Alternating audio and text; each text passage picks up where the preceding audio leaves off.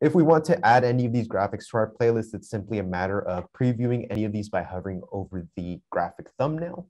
We can simply hold and drag over directly into our channel. Then we will see that once we've added that graphic, we will see a small little render dial complete itself to pretty much let us know once this graphic is ready for playback, denoted by the green check mark. Kind of going over that process and how it is that it kind of interplays with this, what we call the layers list and the channel panel. Any graphics that we add to an existing channel, like channel 1 as on screen, will pretty much build out a playlist of graphics for that particular channel, and that list being composed of different layers. So them being layers, we automatically have the layer hierarchy. So if a particular graphics layer is above another, let's say, for example, this message lower third sits above lower third below it, then those elements, if positioned in the same area, will pretty much overlap. So let's, for example, show this off real quick. We can see that those two overlap each other. That might seem a little odd if I'm doing that in a broadcast, but you can start thinking about different ways of pretty much having some interplay, some visual interplay between your different graphics elements in case you want to like have certain things revealed behind other objects and things like that. Another thing that we can see with this little interface on the bottom right is the ability to access different channels and what we refer to as the channel panel. So if I add an additional channel, do note that this is limited to broadcast only. So if you have present and sport, you only have one channel of graphics.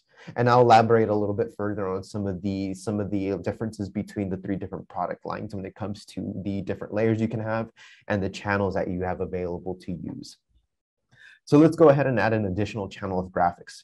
We can now see that we have two different channels now displaying on our program monitor. Our program monitor is pretty much going to display a live playback of our graphics, working as a functioning as a program preview. So we can kind of see how these graphics are playing out all live. So for example, if I wanted to add additional graphics to this particular channel 2, then we can begin to add this ceramic bullet list, for example, and we can see now that we have a separate graphic layer rendering out on channel 2. I can play something very quickly on channel 1 and see that I have now a graphic playing through channel 1. Switching over to channel 2 will then allow me to play a second graphic on channel 2. Do note that both of these graphics remain live. So kind of expanding on the feature of having a channel or different channels for your broadcast through Titler Live is that we have different methods of output when it comes to pretty much transmitting what it is that your Titler Live will be showing off on your feed. So we're here no monitor, which is pretty much a default as to I don't want to transmit any of these as sources. Then we have NDI, which is pretty much the growing trend of using your sources over NDI. It's convenient, it's seamless, and anybody can incorporate it if they have a local area network that they can operate with. The way that the channels work over NDI is, let's say, for example, I have a graphic playing over channel 1, or I have an active channel 1, meaning that it's simply existing in my project. We will now be able to retrieve channel 1 as an NDI source. Channel 2 will also be behaving as its own individual NDI source, meaning that if you have, for example, a software switcher that is capable of receiving NDI feeds, then you can bring these two separate channels as their own individual source.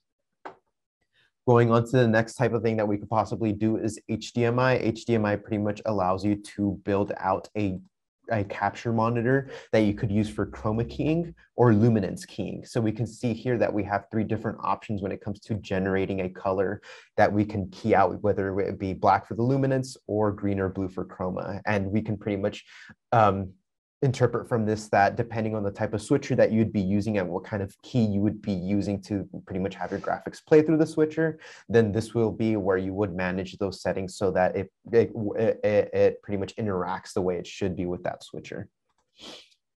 The other setting we have here is, since my machine is currently lacking an SDI card, but if it did, you'd see that option pop up. Pretty much what the way that SDI works with our software is every single channel that we see here is a pair of SDI lines. So for example, if I wanted to do channel 1 over SDI, lines 1 and 2 for my SDI cables will be my pair for my channel 1. So those are my key and fill pairs for channel 1. Then for channel 2, I will have pairs 3 and 4 to be my key and key and fill pairs for that. So technically you'd be using 4 lines of SDI so that we can achieve the graphics for channels 1 and 2. So pretty much it's in pairs of 2 the way that you could align it to the way the channels are displayed on the interface. The other ones that we can see here are watch folder PNG sequences and direct to OBS. The new one is virtual webcam.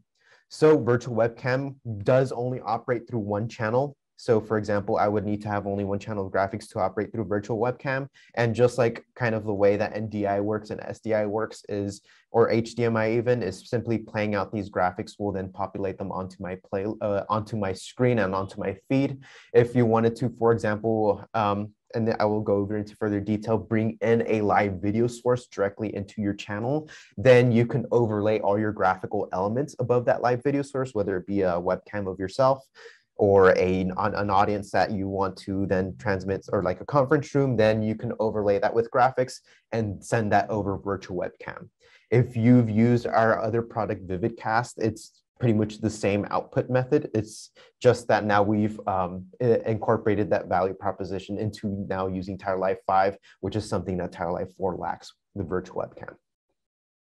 So going on to then the actual layers themselves and the types of layers that we've added into the software. So as I've gone over and with the previous ones, these all currently in my playlist are graphic layers. You will see that they are denoted in my channel as this blue little icon. So that's how we can immediately identify them as graphic layers. Simply right-clicking on the actual channel will give me a drop-down that allows me to bring on different kinds of things into the channel. We can see that by pressing on hovering over new, we have 2 different options, graphic and live video. Under live video, we will see 4 different options for adding live video sources into our channel. The first being Windows device or Mac device, depending on the operating system that you're on. Windows device will allow you to pretty much find any of the USB-enabled devices that are actively on your machine so that you can directly feed them into the channel. The other being NDI. So if you have NDI sources in your local network, you can pretty much bring in those NDI sources directly into your channel. So I'm going to go ahead and bring in this Ptz optics camera that we have in the office, provided kindly by Ptz optics themselves. And we can see that with exclusive to Ptz cameras themselves, when connecting them, and one other thing that I want to mention too is that the Ptz controls are something exclusive to Title Live broadcast. So if you want to take advantage of this feature, it is going to be behind the broadcast version of the product.